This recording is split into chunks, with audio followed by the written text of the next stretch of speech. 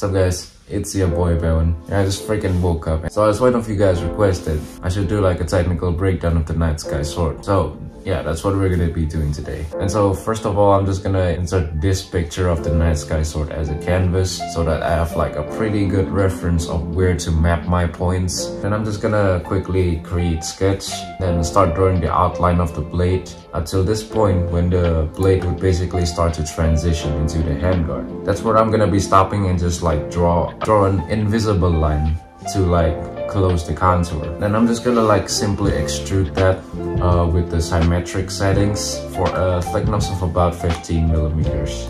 Then we're gonna be doing the bevels. For that, we're just gonna be using chamfers. I'm just gonna use this 2 distance setting for a width of 9mm and a depth of 7.5mm. So if you look at it from the side, it should basically look like this. And that's basically the blade done at this point. And then now we can move on to the handguard. Now this part is gonna require like a shit ton of your attention. I'm gonna need you to pay attention here with me. So first thing is gonna be like roughly drawing the outline of this handguard. And then we're also gonna be drawing like this inner side of the contour, as you guys can see here. Now this is where things go from 0 to 100 real quick. Firstly, you wanna get rid of every single one of these constraints, basically just all this grayish semi-transparent sides, because that's really gonna fuck up the next step. And then once you do, you're gonna want to select every single line from the inner contour and then hit M to move. And then you move that thing 75mm down this third axis. And this way, the flat 2D sketch is basically gonna turn into a 3-dimensional wireframe, which is a very important tool that we're gonna be using in the next step. But by the way, I'm just gonna go and select these few lines as we previously did with the inner contour, but we're just gonna do it for only about 7.5mm height. Now what we're gonna wanna do at this point is that we're gonna wanna draw a bunch of lines connecting these 2 offsetted profiles that we got here. So here's where you're gonna need a little bit of your imagination. If you think that this thing actually like looks straight from the other side, you're just gonna want to use line. But if this thing is a little bit bent, concave or convex in a way, you're gonna want to be using spline, because that way you could like control this curve in a 3-dimensional way.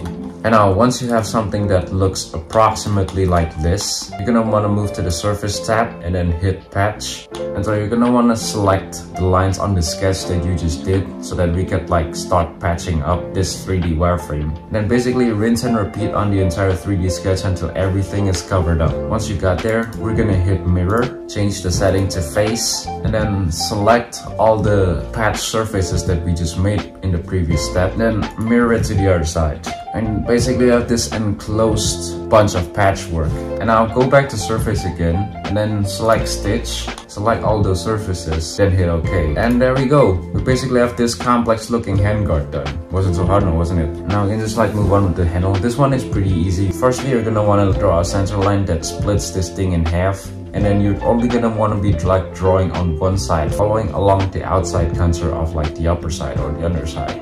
And then you're gonna want to go to solid and then hit revolve, select that profile you just did, and then use the center line as the axis so that we could get like a cylindrical looking handle. And then for the body that I just made, I'm just gonna like copy and paste it once and then like scale it, resize it to something about like 1.105.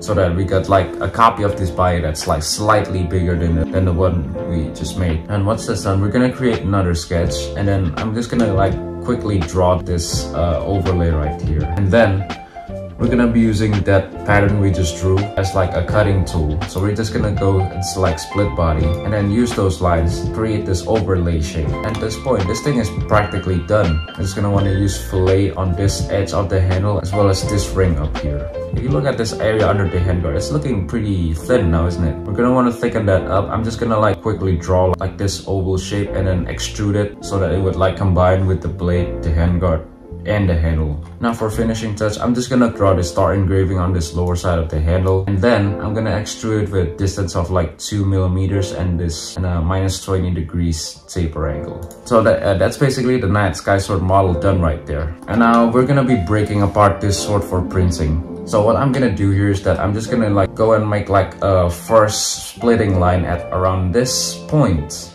in this transition between the blade and the handle, where the curve is at its lowest. And I'm just gonna like draw a line splitting it apart. Then we might want to just like leave that there for now. I'm just gonna like draw this line somewhere in the middle between this part of the handle and the pommel, which is gonna split it entirely in half. And then I'm just gonna like give it about like a 15mm clearance. But for what, we're gonna get that later. And then from this line that I just made with the 15mm, we're gonna offset that to about like 28 centimeters on the other side, which is about 280mm. And I'm just gonna like start drawing 3 more lines with an equal distance from that point. Now these lines, we're gonna be using it to like split the sword into a bunch of different pieces so that we could like print them later on. I'm just gonna use split body on these lines we just drew to cut the sword at the points that we specified earlier with the sketch. Now we're gonna be doing the connectors.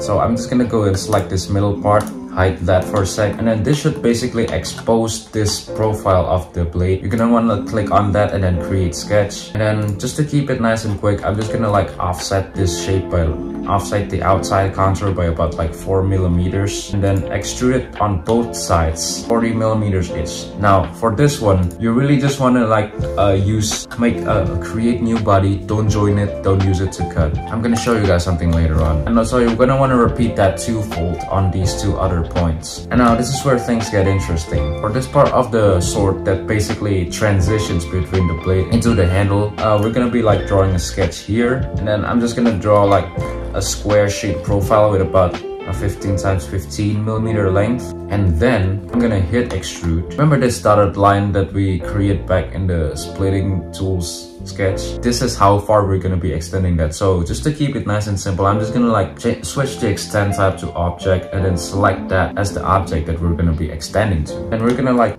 want to make sure that one goes to join, but you're gonna want to make sure that this only joins to this part right here and does not include the handle or the handguard at all. So yeah, just like hide them for a sec or something. And so now that we have like a bunch of connectors laid out on our blade, we're gonna be creating the holes in which this connector can actually like fit in there nicely. So basically how we're gonna do this is that we're gonna hit combine and then select like whichever blade section you're gonna start with as like the target body, and then use these connectors we just created as a tool body. Switch the operation to cut, and then don't forget to hit keep tools.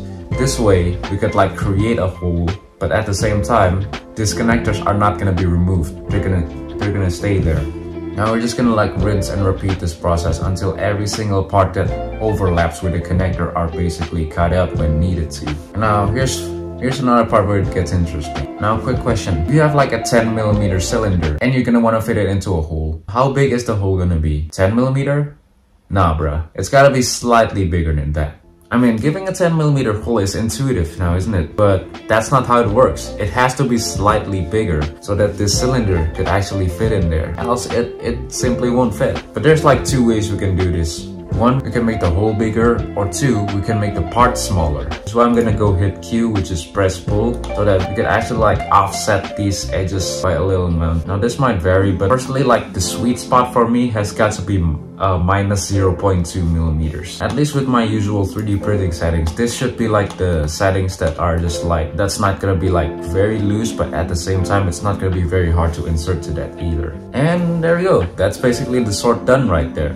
Now to export the part we just made, we're gonna want to scroll to Utilities tab, and then hit this 3D printer icon, select one part, scroll down to the output, disable send to 3D printing utility, hit OK, and then basically just save this file wherever you want. Now once you have every part saved up, I'm gonna show you guys like the setting I normally use for Cura. So once you've opened Cura, you're gonna want to hit this folder icon and then look for the part that you just saved earlier. I'm just gonna like go grab this blade tip right here, and then I'm just gonna like rotate that so that it fits the diagonal side of my printer. And then for the slicing, I'm just gonna go with like my personal default settings. I'm just gonna go and let this setting scroll on screen so you guys can copy exactly how I did it. But like, quite frankly, there isn't much to my settings. This is literally like the settings I would use on all of my builds. So unless that I like specify otherwise, just go with these numbers. And perhaps like tweak it yourself if you please. So yeah, I think that's just about everything I need to break down about the Night Sky Sword video. I hope you guys find this video helpful, and then I'll see you guys in my next project. Until then, say hello.